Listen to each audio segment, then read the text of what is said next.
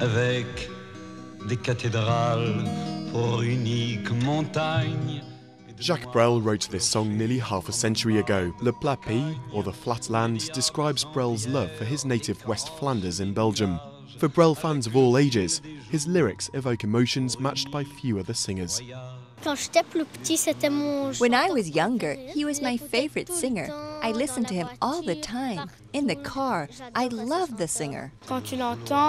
When you listen to him, you really feel what he's saying. For example, when he says clouds, it's as if there really are clouds. He makes you cry, laugh, feel alive, feel the pain of love. La douleur de l'amour.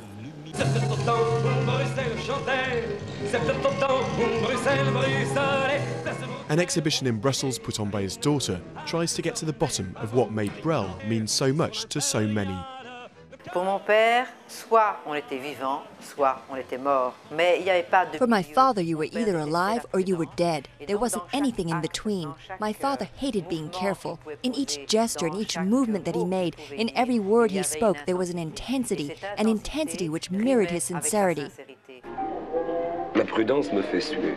Caution makes me sweat. I detest playing it safe, he says.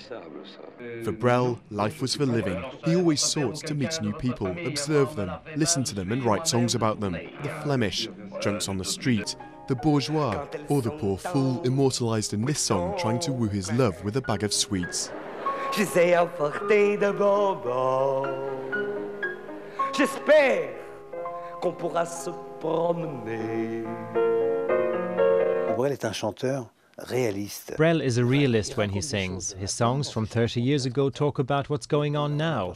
We haven't changed, the atmosphere has changed, the times have changed, but people are just the same.